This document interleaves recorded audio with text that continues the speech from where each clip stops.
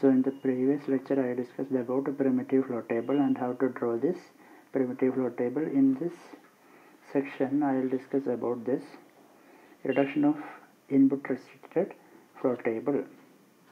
Reduction of input restricted flow table. Okay. So in order to do this, first you have to be careful. You have to follow these three steps.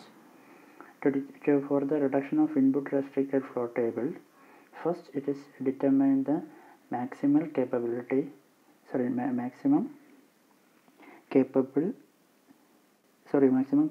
classes.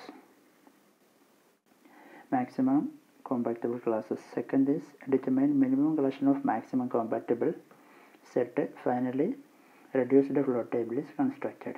So these are the three steps you have to follow. So first is determine the minimum compatible classes. What is the minimum compatible classes? Maximum compatible classes. First is maximum compatible classes. Second is minimum collection of maximum compatible classes. Third is reduced flow table. So first you have to find out the maximum compatible classes. For that you have to analyze this with the implication chart. So for that first you need to take the flow table. Okay, this primitive flow table. If you take this primitive flow table, with this primitive flow table I will arrange in a implication chart. So now it will be easy to you for analyzing this. The first you have to do is, what you have to do, here I have states from A to F, A to F, okay, 7 states I have. So in the row, in this bottom you have to write A, B, C, D, E up to E.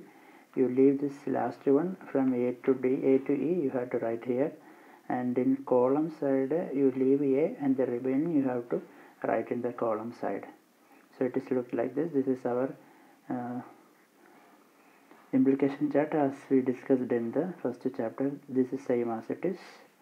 So what you have to do, you have to check each and every column. First A column, B row. So A, B, this box you are checking A, B. That means in this chart, in this primitive flow table, you have to check both the A state row and B state row. This is the row for state A, this is the row for state B, and check the states inside the rows. This is A. Also check the output. These states are same. This is 0, this is dash. Dash is normally we consider it as a don't care. So 0 don't care means it can be 0 or it can be 1. So there is no mismatch. Always we check the mismatch. If there is no mismatch, we can put a tick mark in that corresponding column. If there is no mismatch, then no problem, we put a tick mark. For the mismatch checking, you have to check both the states as well as the output. If there is a dash, that means it is replaced by a don't care. Don't care can be either 0 or 1. If it is 0, it is matched, no. So no problem. Who knows whether it is 0 or 1, we don't know. So it is matched. We assume that these are matched by, because this can be 0, there is a chance. So this 0 is matched, so no problem. So like that you have to consider. Whenever don't care comes, that is matched. Like that you have to consider. And in A, B states, first A 0 don't care, no problem, matched. State B state matched, 0 don't care, no problem. This is C, this is don't care. So this can be C state also, so no problem, it is matched. This is D, this is don't care, it is matched. So A, B is matched. So this A, B matched, that's why a tick mark here. Now consider A, C. Consider A column, A row and C row. The first is A, 0 don't care, it is matched. Next is B don't care, matched. C, 0 don't care, matched. E don't care, matched. So that's why a tick sign. Okay. In this implication chart, first you consider the green color indication only. No, don't consider this cross mark at this stage. You consider only the writings and you consider only the letters and tick mark. Don't consider this into or cross mark at this stage. Okay. That means that is indicated by a pink line. Pink line cross mark don't consider at this stage. Now consider AD. AD. AD means AA, no miss, A don't care, no mismatch. BB, okay. Here FC. CF is the different state scheme.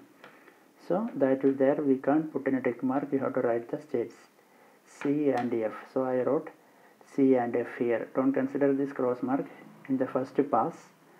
In first pass I am writing just letters only, just letters and a tick mark. So this CF I wrote it. Now you consider AE stage. This is A, this is E.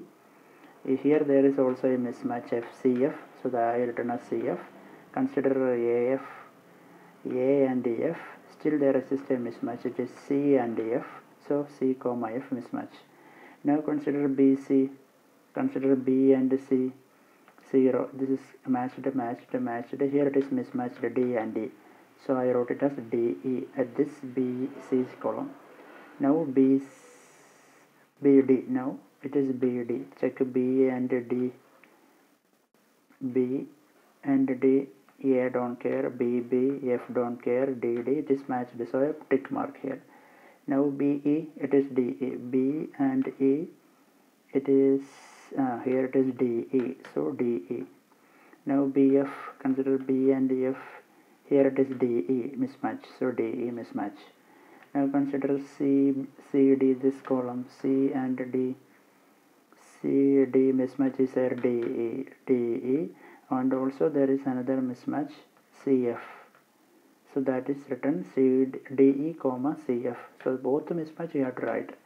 Consider CE, C and E mismatch is in FC, CF. So it is CF. Consider CF column, C and F column. Here C, AA matched, don't care matched, FC mismatch is there, and also check the output. Here 0 output, here 1 output. So if such a condition exists that if outputs are different, in that case completely you have to cross the box. Without considering the state, completely you have to cross the box. So why? Because here the outputs are different. If it is a dash, then it will be matched, but here unfortunately here it is 0 and here it is 1, so both are not matched. So in such a condition arises, at that time the corresponding column you have to mark a completely cross sign. No need to write anything. So now consider DE. DE also there is a mismatch in the output 0, 1, so you put a complete cross sign. Consider DF, and DF mismatch is DE, it is written. Consider DEF, EF it is completely matched, see, completely matched, so you put a tick mark here. Now this is the first pass. In second pass you have to check the remaining columns which is don't have any tick or into cross mark. Okay, you have to check the column which is remaining. Apart from this tick mark and cross mark, some columns are remaining with the letters. No, that columns you have to consider again. Consider AD, here it is CF, it is written. Check the CF column. CF, it is crossed.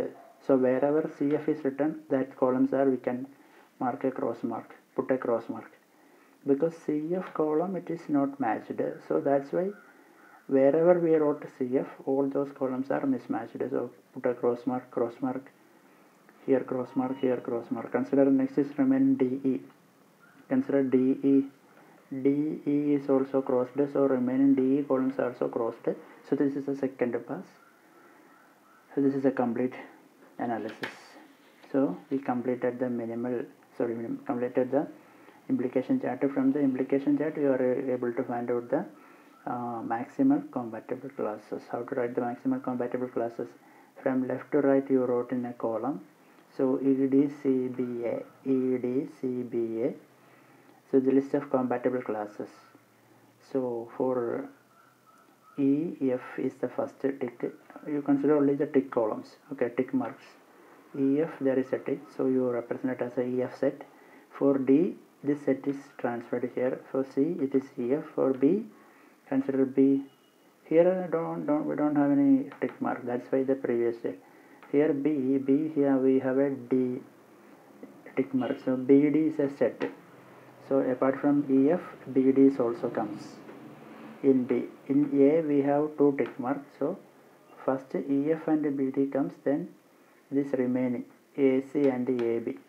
So AC and AB we wrote. So the final set of A we can represent as EF, BD, AC, AB. This is the maximum compatible set. So this is about the maximum compatible set.